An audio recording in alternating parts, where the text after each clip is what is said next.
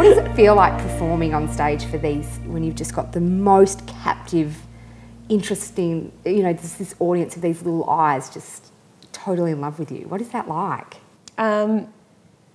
It's wonderful. I think they're a really great audience. I didn't know if they would be, but I think when I think about other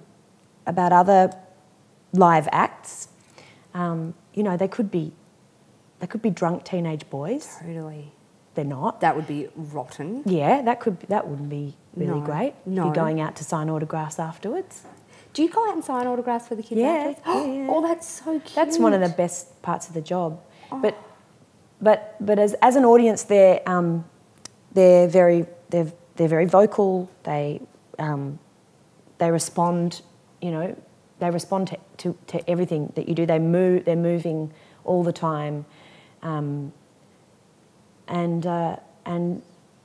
times out of 10, the parents are having a good time too, because we don't get out much. No, and there's nothing better than when a show comes near you and you can go, yes, I'm like with my son, he'll love that, and I enjoy it too.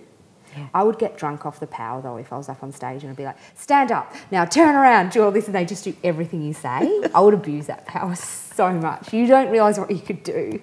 Just try a couple of things. All I want them to do is sing.